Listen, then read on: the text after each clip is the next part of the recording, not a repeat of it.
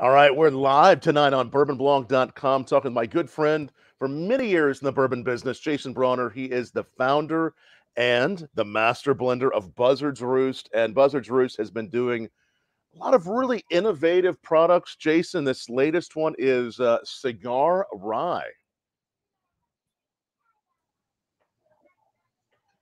Yeah, Tom, thanks for having me. Absolutely. Yeah, absolutely. And it's the Cigar Rye. This actually had there's been some barrels that froze have up on me there. Oh, okay. Can you hear me okay now? I can now. Hopefully We're rolling. Yeah. All right, we're rolling. We'll try it again. Jason Brauner at Buzzard's Roost, Cigar Rye. I really like this. Okay, tell us just so we know, what is the Cigar Rye? Okay, if anybody's familiar with our product, we know that we use heavily toasted barrels, and then we use a #1 char exclusively. So what we've done with this one is we took one of our heavily toasted barrels, charred it #1 char, but then we cold smoked it with some Kentucky tobacco. Now we took a few pointers from our peated rye. If anybody had ever had a sample of our peated rye, where we did the same thing. Heavy toast, #1 char, and then we smoked the barrel with some peat from Highland, Scotland, and Right. it gives off this little bit of a Scotchy flavor. So the same idea carried over. If we can do it with Highland peat, then for sure we can do it with some good old Kentucky tobacco. And so that's where Cigar Rye was developed, and it's really unique, and we're real happy with the turnout. We we only did 3 barrels first run, and just to test the waters, getting a lot of great response, and I think it's definitely going to be a yearly release. I certainly hope so. And again, it's Cigar Rye whiskey. It just came out the last few weeks. This is a product that is.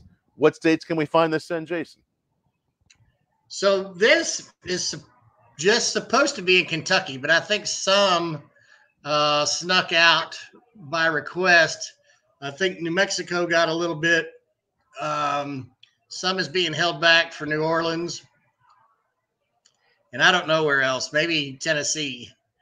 I don't think any went to Massachusetts. I'm not sure. It was supposed to be for Kentucky only, and then everybody started hearing about it and wanted definitely a little sample. So we try to hook everybody up and send it to where we could. First come, first serve, I guess. So, but everybody will be on the list next time. It will be in every state that we're in. So we will make enough to supply demand. Absolutely. It is you get the tobacco notes, you get those rye notes. Again, this is cold smoked. So walk us through the process. What is the cold smoking of the tobacco? What does that look like? Well, we actually smoked the tobacco in a different vessel without getting too talking about it too much, and then we'll circulate the smoke through the barrel for a period of time, which I'm not at liberty to say how long we do that, but that's the general process. We smoke some tobacco leaves and we blow the smoke into the barrel. So at some point to get the smoke going, the tobacco leaves, they are on fire then, is that right? There's different sources of heat that we use. Different sources of heat. Okay. So, I'm just curious because I saw that cold smoked and I was like, how do you cold smoke? It doesn't necessarily catch fire. Okay. It somehow allows the tobacco to influence the barrel, being pumped into the barrel for a period of time. It's in the barrel, and then you have this rye whiskey. You put it in, and that flavor is in the barrel. That's correct. And it'll sit in that barrel anywhere. Just depends how it's reacting. I think these were in there about 2 months. 2 months. Wow. 2 months, yeah. And the rye whiskey is about a 4 or 5 year old whiskey? Yeah, it's I think it is a 4-year-old rye from MGP. We're sure totally transparent about that. Try to be transparent about everything we do. We just can't give out secrets to the barrels and all that. I wouldn't want you to give them away. I understand. I was just curious what it all looked like because it really does taste delicious. Now, how did this idea come about? I mean, how did you say let's influence tobacco? What was Well, I think we're a pretty innovative company as far as is looking at some different wood finishes without, what I say, kind of not really cheating, but we're trying to work with the barrel, right? not with old used barrels. I mean, these are brand new barrels that we treat a little bit differently than everybody else. Like I said, we're number one char exclusively, and our heavy toasting process really brings a lot of the sugars to the surface. So, it's just a different way of doing things as far as traditional wise. And we back this up with research that we've done. Um, Not that I've done personally, but the independent stave has done, and I've Right. been there along the process. Learning as I go, and it was just kind of a natural thing. I mean, people talk about, they're doing everything with bourbon barrels. Right. So we're 70% of the flavor comes from the barrel. So we thought, since the peated worked really well, that what more natural than a Kentucky tobacco. And we both, everybody likes to smoke cigars every once in a while, and That's and right. we figured it would be a good pairing because there's going to be some of these subtle hints that you're going to get with the whiskey. It's already. I mean, a lot of your whiskeys obviously are already a great pairing for cigars, but this one has that backbone. It has that nice, like the kiss of tobacco, especially on the end there. I get it really. Mhm. I get it towards the beginning. It's kind of sweet and creamy on the middle, and then at the end, it really lifts up, and I'm tasting that beautiful tobacco. And this again is Kentucky tobacco. Did you have a type of tobacco or a certain farm you were looking for as far as what you wanted to put on this? No, but we definitely in the future are going to look into that, narrow it down. We may end up at some point partnering with a cigar company, and maybe, I don't know, finding some wrappers that we might like, and maybe smoking a barrel with some a company that we like, and maybe do a collaboration. That's just a thought. Yeah. But we'll continue to experiment with this. We're real happy with what we've put out so far, and I think a lot of people are as well. So we think we're on the right track. But yeah, it'll definitely be something that we'll explore down the road. Never seen anything quite like this or tasted anything quite like. And again, if you're a rye fan, make sure you look for this mainly in Kentucky. But Jason is going with Buzzard's Roost into so many states now. Yeah, and I have one not too far away too. You're getting into so many places. You're in 5 states right now. Yeah. You're So yeah, we're Kentucky, Massachusetts, Ohio, Santa Fe, New Mexico. yeah, We're working on, let's see, we've got Tennessee is waiting for their shipment. Louisiana, we've got just the very last paperwork to get there done. We're going into Chicago, so Illinois, North Carolina, Florida, Georgia. We've been talking with New York. So, and we did just ship to Canada. We shipped a bunch of whiskey to Canada. So, kind of looking forward to that as well. you've Hitting won the some international market. international. Yes, you've won some great awards. You've done that. You have the is it the very small batch and the single barrel that are always available? Is that right? Well, and both of those have changed, Tom. We've Okay. taken that. We didn't want, excuse me, we didn't want our single barrels uh, to conflict with. We're doing a lot of store picks, so we do have a barrel program out there. So we didn't want our single barrel to conflict with maybe a store's single barrel pick. So we eliminated our single barrel personally, Right. but you can get store picks. And the small batch actually has become Char 1. So if you see the label, it will say Char 1. Char one. Yeah. And so we kind of want to own that as far as being kind of some of the first people to really fool with Char 1. So our small batch became Char 1. Our single barrel is going to a single barrel program. And then we still have the toasted rye. We have cigar rye. We've got the peated rye, which is going to change to smoked because the peated scared a lot of people off. Right. So that'll be our smoked barrel. Just smoked barrel. And we still smoke it with peat, but we're just not telling anybody. We won't tell. I mean, we're not trying to cover it up. It's on the label, but right. It does sound better to some people. I get it. The marketing department got involved with that. So, and then we've got our barrel strength rye. So now we've come out with a couple of bourbons. We have a barrel strength bourbon. Excellent. We have a French toasted oak bourbon, which is really cool. And then we're just going to do an American oak toasted bourbon. But the French oak was a little project we did, ungodly expensive. Any French oak barrels are 4 times what a normal barrel cost. Wow. But it's really cool. There's a lot going on in there because it's they're a little bit more tannic and it's a little bit tighter wood grain. So it seems to it drinks a little bit tighter, but it takes a little bit longer to open up. But the French toasted oak bourbon's got a lot going on. It's pretty cool. So and that French toast barrel, is that a secondary barrel, or what is the yeah. Most of our stuff now is it's all going to be secondary. What's that done to the bourbon? What notes do you get on that? Tom, it's hard to describe. It's a beautiful thing. If you can take it's got some kind of stone fruits, but then it's also got these toasted sugars with it. And it's just a little bit of caramel, but it's just it's got a lot going on. And sounds amazing. Yeah, I really enjoy that one. And that'll be kind of a limited time thing too. We'll come back out with that. And that's been really popular as well.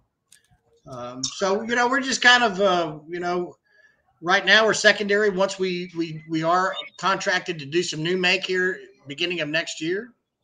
And then it'll go straight in our #1 char barrels.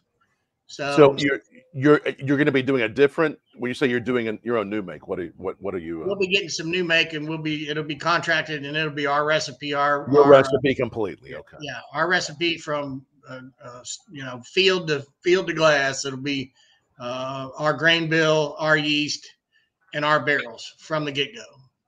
Right from the beginning. And again, everything you've done has been so interesting and unique as you experiment with different projects with different barrels. You and I, obviously, being in the business for a while, looking at what you've done here, there are a number of distilleries, and of course, barrels do matter in a big way to all distilleries. But are you surprised there haven't been more barrel experimentations the last 10 years or so, 10, 15 years during the boom as you look at what you're doing? Well, if it and it's starting to break out, but Independent Stave is really the one pushing all of this. Right. And if you think about, one of the big 7 or whatever you want to call it, the big boys, right? It's hard to veer from 200 years of tradition, Right. When they're using 3 and 4 char, it's like, oh, well, all of a sudden we're going to use a 1 char. That, I don't believe you can convince the sales team or anybody that's in charge to do that. That'd be like the new Coke or something. But so we're a small fledgling company, startup company, and we're able to do that. We're able to move in that direction. And what's cool is we're at the right place at the right time because I don't have to pay for that research. I'm just here utilizing it. And Independent Staves, they've got all the labs, they've got the money, they've got the people. It's just unbelievable. And we're able to use that, what I think is to our advantage. Yes. Independent Stave, obviously doing a wonderful job. And yourself, as you've teamed up, the experiments, the creations have been beautiful. I'm sure you have more on the way. Any new other ones that you're able to give us a hint on or a tease forward to? Well, not right at the moment. I'm not at liberty to say what we're doing, but we do have some experiments going right now. The main thing on our plate is we're opening a tasting room down on Main Street here in Louisville. And so we're trying to get through permitting, and that's going to be a cool educational part. We'll really get into when you show up, you really be able to get into 101 of what the wood does and how we utilize it. And it all makes sense when you look at it on spider graphs and bar graphs. And we'll be drinking some whiskey too. So it'll be fun learning. Cool tasting room. We've bought a little doubler. So we're actually going to do some experiments with the doubler. We'll take some first run, clean it up, and then put it in our charred barrels. So that'll be this year. And then next year we'll be doing it on a bigger scale. Excellent. And again, that tasting room will be where again? It's 624 West Main Street, if everything goes right. 624 West Main. They're in downtown Louisville. Yeah. Right, and that right there in the heart of Whiskey Row. Yeah, that might be by the end of the year. We'll be seeing that. We're hoping to be open by summer. By summer, wow. Yeah, and we're just really waiting on the permit to pull the trigger and turn loose on it. So again, Buzzard's Roost Whiskey is the place to be. Tell us again the states you're in, or you may go into later this year. I'm seeing some questions about that. Kentucky, Massachusetts, New Mexico, Tennessee, Illinois, Ohio, Georgia, North Carolina, Florida, Louisiana, Arkansas. I forgot Arkansas the first time around. And also New York. And we're in Canada. Excellent. All over. You can find it. And keep on watching buzzardsroostwhiskey.com and them on social to see what they're doing. The more I taste this, yes, we can pose our cigars with this. This could work, actually. Yeah, I know. I actually, I've got, because I know you have Kentucky tobacco on this. I got some Kentucky Fire Cured from Drew Estate that I'm going to light up here in a little while to pair with this, because I want to put some Kentucky tobacco, little mixture. But this is, I do get a lot of those tobacco, and I mean, smelling it dry, smelling this, looking for notes, right? What do you have? What kind of cigar do you have there? What is this? Is an Alec Bradley Project 40. Yes, those are very nice. I like those. You're talking about Kentucky tobacco. And I don't know where I picked them up. It seemed like it was in Bardstown or somewhere. But do you remember, or did you ever see a Kentucky cheroot? I've heard of these. I'm not sure. Were these a while back? Little bitty, like almost a cigarillo type thing. I was smoking them for a while, and I have no idea where I got them, and I'd like to get some more, but I don't remember. I'm going to do some research for you, and if anybody listening, because I know we have some cigar fans listening. If anybody knows, they're little bitty, and about that, they're probably about that long, and just real, like a mini Mac or something. Yes. Tell Jason, and of course Jason's going to be looking for some more ideas on the tobacco front. So I'm sure he's always open for ideas. MikeCigars.com is what Brian Hovey is saying. Maybe you can find him on MikeCigars.com. He's saying go there. So, Brian, thank you for watching. Everybody watching, make sure you like this, share this, whether you're watching on YouTube, Twitter, Facebook. We always appreciate you all sharing this to help spread the name of good brands that we just love, like Buzzard's Roost, which, again, the fact you're going to have presence on Whiskey Row there, that's cool. I mean, you all are really, you're growing and growing. Yeah, that's the name of the game. I mean, stop growing, you die. But you're gonna get that whiskey in more hands. We just want to be able to, get the word out, and we're gonna have a little retail shop there. We'll have our own bar, like I said, educational rooms. It's gonna be cool. Be watching for that. Be watching for all of their whiskeys, and out now. You did how many barrels worth, or do you know how much? Really did 3 barrels on this run. 3 barrels. So what this might be? If you see it on the shelf, you might want to grab it because it probably won't be there long. Fairly limited release, right? Fairly limited. We'll be back next year, but man, this is one of the most interesting ryes I've had in a very long time. The tobacco notes, it's everything from cigar to, I get some pipe tobacco, I get some fruit behind it. It's a variety of notes. There's definitely some fruit in it for sure. Yeah, it's really lovely. Yeah, Jason, Always a pleasure seeing you. I'm sure we'll see you again during Kentucky Derby next week. Oh yeah, I'll be around for sure. We will see Jason around, and hopefully we'll see you. Tell us down below if you're going to be at Kentucky Derby. We'll be doing a lot of coverage on Bourbon Blog, so make sure you keep subscribed to this channel to watch our Derby coverage. Always a pleasure, my friend. Good to see you. Tom, thanks for having me. Always a pleasure, and keep drinking. All right, we will. Cheers. All right, cheers. See you. Thanks. Thanks.